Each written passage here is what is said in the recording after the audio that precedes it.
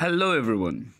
आज के क्लास में डिस्कस करेंगे क्लास 11 अकाउंटेंसी सब्जेक्ट के सेशन एंडिंग एग्जामिनेशन के सैम्पल पेपर से कुछ 1 मार्क क्वेश्चंस जो अपकमिंग एग्ज़ाम के पॉइंट ऑफ व्यू से बहुत ज़्यादा इम्पॉर्टेंट है। तो उन क्वेश्चंस को हम डिस्कशन में अभी शुरू करते हैं। सो हमारा पहला क्वेश्चन नंबर 1, जहाँ पर ये बताया गया है जो एक फिल इन द ब्लैंक्स है। Okay, so revenue is recognised when the right to dash is established. Answer होगा receive. Revenue is recognised when the right to receive is established. Next, how many accounts are affected in a transaction. Answer है option C, at least 2। ये तो सबको ही पता है, एक debit एक credit तो होता ही है, राइट। एटलीस्ट 2, मिनिमम 2 तो होगा ही, मैक्सिमम उससे ऊपर भी हो सकता है। फिर बात करते हैं question number 2, a person who ओज money to the firm is called a. Answer है option B, debtor. Next, long-term assets having no physical existence but possessing a value are called option A, intangible assets. Next, number 3, which of the following is not a business transaction? कौन सा business transaction नहीं है? तो दिए गए जितने भी options है उनमें से option C, paid son's fees from her personal bank account ₹20,000, ये किसी भी एंगल से बिजनेस के ट्रांजैक्शन से जुड़ा हुआ नहीं है। सो ये बिजनेस ट्रांजैक्शन नहीं है, यही है हमारा आंसर। बाकी जो ऑप्शंस अवेलेबल है वो बिजनेस से जुड़े हुए हैं। सो बात करते हैं क्वेश्चन नंबर 4 की, जिसमें बताया गया है the assets which gets converted with in period of 12 month. इसको हम कहेंगे current assets, option A. Next, a journal presents chronological order of transaction. Answer होगा true. Next, number 5, direct deposit in account of the business increases the dash balance at first.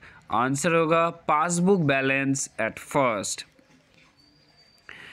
Next, if we take goods for own use we should, option sir given है, उनमें से answer होगा option A, debit drawings account and credit purchase account.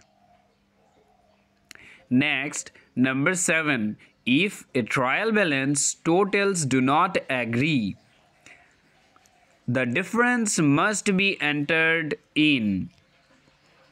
Answer होगा option D, suspense account. Next, suspense account is the net effect of dash errors.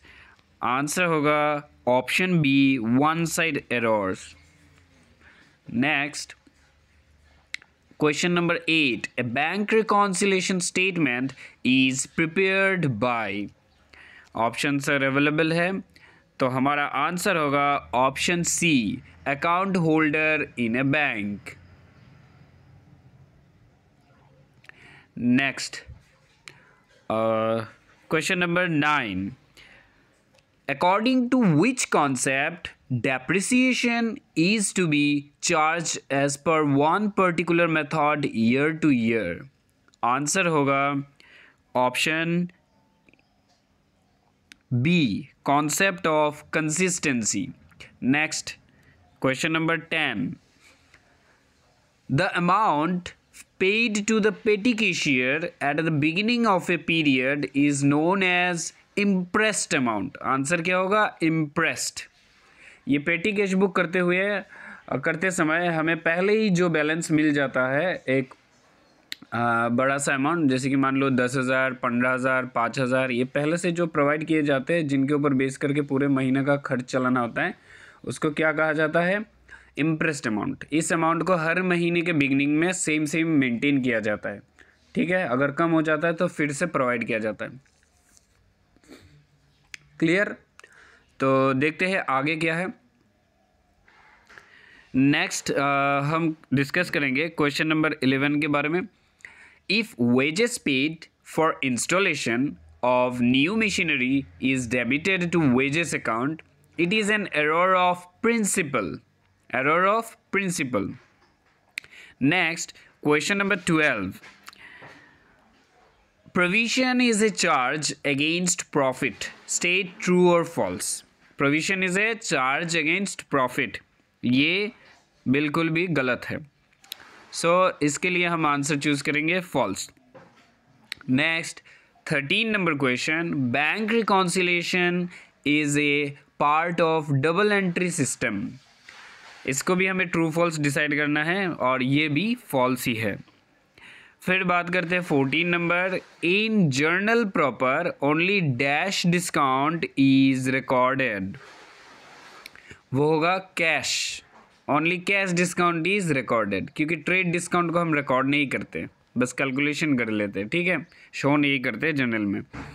Next, cell of office furniture is credited to dash. Answer होगा option A, office furniture account. Next 15, an asset was purchased for rupees 5 lakh and as per reducing balance method 20% depreciation is to be charged each year. What will be the value of asset at the end of 3 years? Answer होगा option B, 2,56,000। आप लोग calculation कर लेना अपने हिसाब से। Next है 16 number, errors of omission does not affect trial balance. ये ट्रू है कि फॉल्स बताना है। हाँ, ये बिल्कुल सही है, तो इसके लिए हम आंसर चूज़ करेंगे ट्रू। इसी के साथ इस पार्ट ए में हमारा 1 मार्क क्वेश्चन कंप्लीट हो जाता है। जो 3 मार्क्स और 4 मार्क के क्वेश्चन हैं उनके डिस्कशन में नेक्स्ट क्लास में करूँगा। ओके, पार्ट बी में कुछ 1 मार्क क्वेश्चन रह गए हैं तो उनके बारे में डिस्कस कर लेते हैं। Question number 26, closing stock is valued at. Closing stock is valued at, options available हैं, इनमें से हमारा आंसर होगा डी, ऑप्शन डी, कॉस्ट और market value, which ever is less. Next, gross profit is dash. Answer होगा option B, access of sales over cost of goods sold. Next question number 27,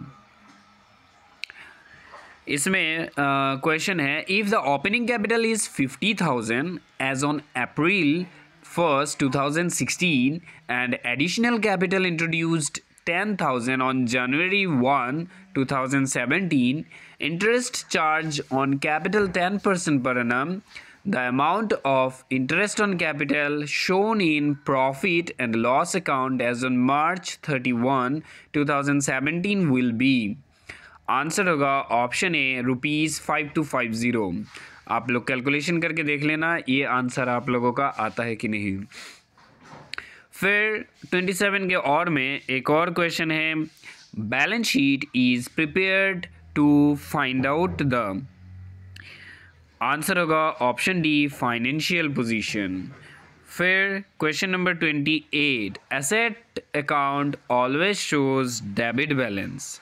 asset account always shows debit balance. Next 29 number question. 29 number question में है, define indirect expense. Define indirect expense.